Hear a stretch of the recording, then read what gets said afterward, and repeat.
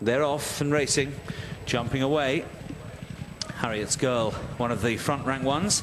Arizona John also started the race pretty brightly, as indeed did Ocean Transit, right up on the outside, who possibly now has the fractional lead.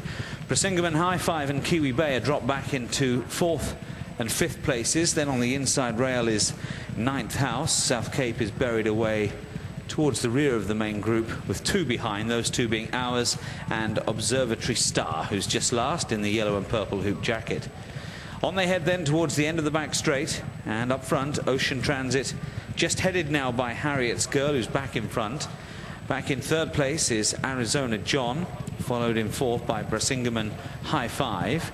9th House next, then Kiwi Bay, and then there's a little break back to South Cape and Observatory Star, and Ours is the one now struggling to lay up with them, pushed along in last place as they now come down the straight. So less than half a mile left to run, and up front Ocean Transit once again comes alongside Harriet's Girl for the lead. Arizona John tracks them in 3rd place, apparently going well. Brisingamen High Fives come under pressure now. 9th House is trying to pick up, and then down the wide outside of the field is Kiwi Bay, and now Observatory Star makes pretty stylish progress from the rear end of the field to try and launch a challenge too. Less than 2 furlongs left to go. Up front under pressure Ocean Transit from Harriet's Girl. On the outside Arizona John. Observatory Star has had nowhere to go for the last half a furlong. Kiwi Bay improves on the outside, so too South Cape. It's all changed once again. Kiwi Bay, Arizona John, South Cape. Observatory Star's had a nightmare run, switches to the outside, but surely now too late as South Cape goes on to score. South Cape from in 2nd, Kiwi Bay,